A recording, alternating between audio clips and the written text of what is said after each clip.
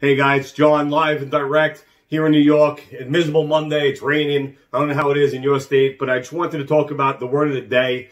And the word of today for me is pivot, right? So for all you guys that are in the MCA industry, you should be pivoting a little bit to number one is to with your funders on what SIC codes that they're actually going to be funding. And then number two, we're in the commercial lending space. So it's not just MCA loans. It's a little bit of everything. So I just partnered up with a group that's doing different types of SBAs that just came out. Want to let you guys know what is available to you, whether it's through me or through somebody else. But the Congress just has a task force that unveiled $300 billion emergency coronavirus relief package, $300 billion in lending authority for the SBA 7A loans. Borrowers can get the SBA 7 loan or a direct SBA disaster loan, but not both, just so you guys know that. 100% government guarantees on these SBA relief loans are made through 12/31/2020. Loan size is up to $10 million. Different ways that they calculate it. For more information, let me know.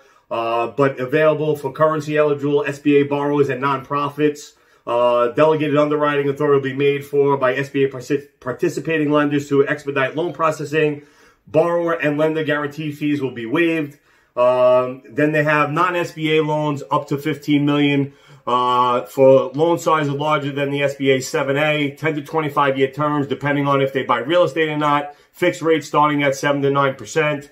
Does not need full collateral to be covered. Not an SBA loan, so it does not need all personal collateral in many cases. So there's a lot of different programs out there, guys, that if you really look to alternative type of financing, and that's the industry that we're in, you have to know different programs to get your clients involved with or to get your clients out of the current situation that they're in now with cash advances. There's other companies doing it. It's not just me. There's industry leaders, that have been around for as long as I have, that have been doing it. Reach out to them. Reach out to me. For more info, go to info@directmerchantfunding.com. Send me an email. Call me 877-FUNDING. But remember, in this industry, you have to pivot. And remember, let's connect to go direct.